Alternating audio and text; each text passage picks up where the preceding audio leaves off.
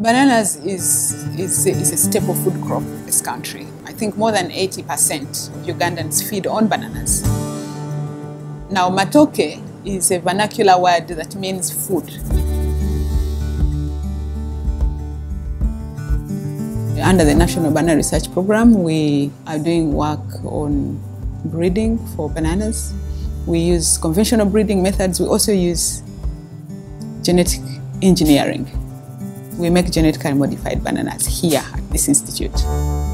We are using genetic engineering as one of the tools to improve bananas. When you're looking at disease-resistant varieties, when you're looking at banana varieties with enhanced nutritional value, then we are contributing to food security in terms of how much food will be available, the productivity of the different varieties, and the population will be consuming food that has nutritional value.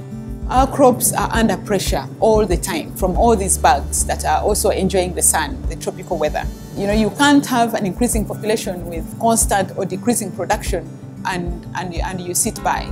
If nothing is done, then you come to a point when you have the people and you do not have the food.